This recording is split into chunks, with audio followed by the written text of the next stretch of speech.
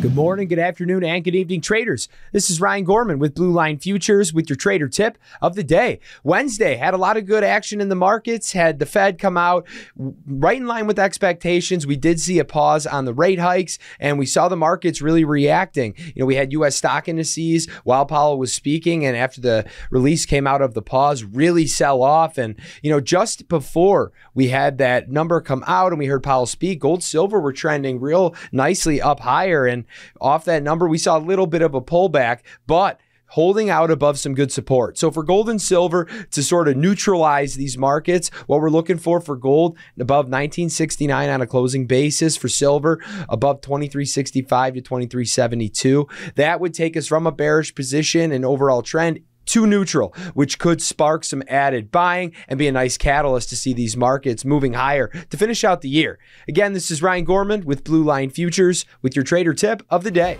Go to businessfirstam.com for where to see our show on TV.